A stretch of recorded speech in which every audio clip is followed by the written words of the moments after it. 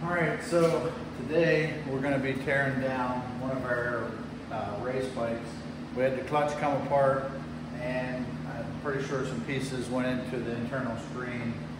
Starved the top end of oil, which took out the cams, the head, valves, all that fun stuff. So I'm going to tear it apart, pull the engine out of it, pull the engine down, and see exactly what we got. So let's get started.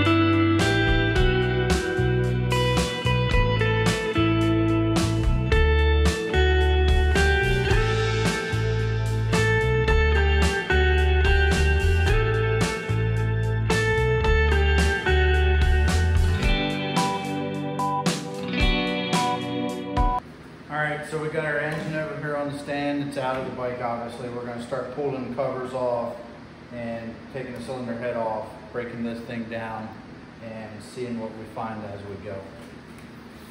Should be interesting.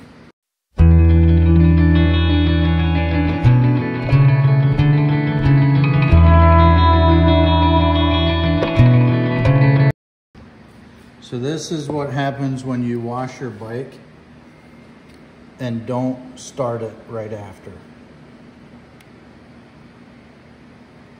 So wash the bike, didn't start it, and then let it sit for a couple months. And that was on us because we know we're replacing everything anyway.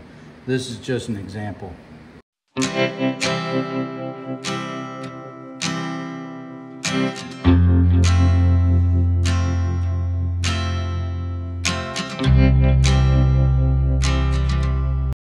So this is where we're at when we stopped.